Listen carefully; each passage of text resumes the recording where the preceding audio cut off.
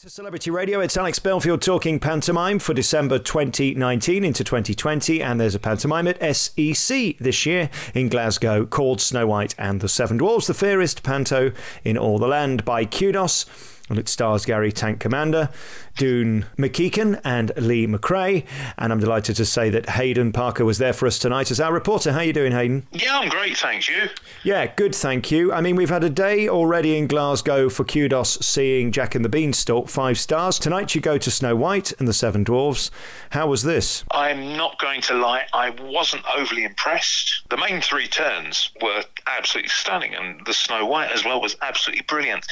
But one thing, and I've previously appeared in the press about this, is it's called Snow White and the Seven Dwarves. It should be Snow White with 7 blokes on their knees.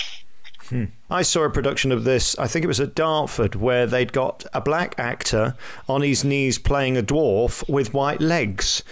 And it appears that nobody in the cast or creatives had noticed this other than me, and they were very offended when I pointed out that, A, we've gone a step too far putting actors on their knees. We should be clear, it is a disability, right, dwarfism, and therefore should people be taking the mickey out of it and making jokes of it like they do in these pantomimes? It leaves me uncomfortable. I don't know about you. I really detest it. I understand it in small provincial theatres, but when you're a company such as Kudos, who are the biggest in the business, and they need to be kind of sensitive to these things. I mean, you wouldn't get somebody on stage blacking up. I know from my own podcast and interviewing dwarves, there are plenty of actors out there who are more than willing and able to do the job. What is it then with Kudos? Why don't they care about these endless stories? In fact, I haven't seen it this year, but I know for about 3 or 4 years consecutively, I may even have written a couple of them, there were stories every year about this, and it becomes sort of the running joke every year that there's a page lead about actors on their knees. They don't seem to see this as a problem, or are they just completely arrogant and don't care? They are doing it in Birmingham. They did it last year at the Palladium. I don't get why it would be a problem to them, and it really did taint it for me. Is it inappropriate because they make gags about them? I know with the production I saw, there were sort of little jokes and all of those puns that they do about little and small and all of that. Have they wiped those out this year? Sadly not. They were even referred to at one point. There was a song, the Westlife song, You Raise Me Up, makes you feel 4 foot tall.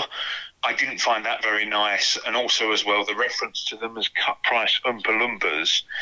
I know it's said as a baddie to the dwarves or the guys portraying dwarves, but it just didn't sit well to me. Well, as Julian would say, these dwarves can leave a nasty taste in your mouth. Well, can't everybody?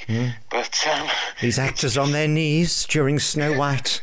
Let's move on from that and talk about the performances within the show. Tell me about the stars within it. I mean, were they good?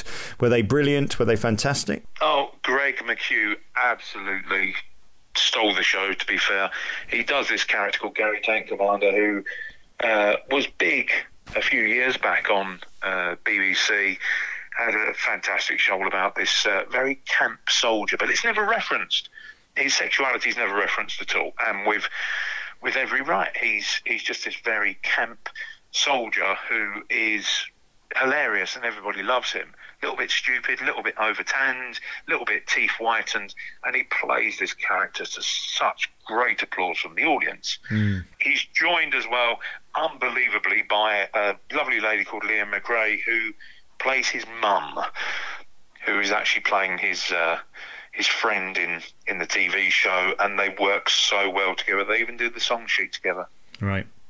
And in terms of set, is this an impressive Kudos production, or is it one of their cheap ones like they seem to be sticking in places like Northampton and Darlington that don't quite match up to bigger cities?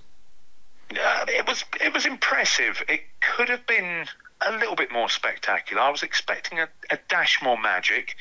The twins only supplied 2 effects, and neither of those were sort of the things that would make you go, wow.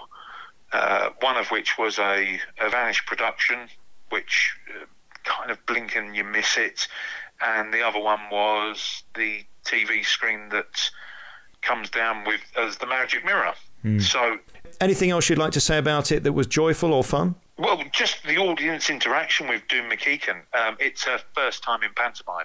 for somebody who's so new, she really, really gets the part. She's embracing all the boos.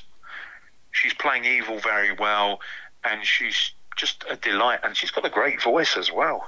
One thing that you did love in the show? Was the road signs sketch, where they named all these local towns, which, as a southerner, I don't know the geography of the Glasgow area, but the audience were absolutely laughing their heads off, and it was a great bit of wordplay, real nod back to the old variety days, and that was carried out by Greg and Leah, and they were having a blast with it, and the audience were really, really enjoying it. Let's talk about the venue generally. I mean, this is one of those venues that is not generally liked by performers or the public. It's huge, and it's not a theatre, is it? No, it's like a conference centre.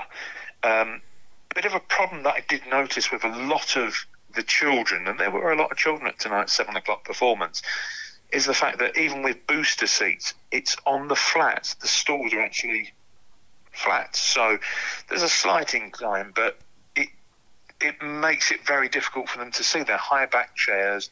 It's not designed as a theatre, and for that size of venue, it's a 3,000 seater, and it was very difficult. I can imagine for the performers if it was a sellout show tonight, but if they've got 800-900 people in there, it would feel like a ghost town. You're not selling this for me, I have to say, despite the talent. I'm hearing a sort of lacklustre disappointment in your voice, which is a shame, having spoken to you only 6 hours ago about the Magnificent Kings with Jack and the Beanstalk. It seems like to have two pantos in one town, there's really only one contender this year.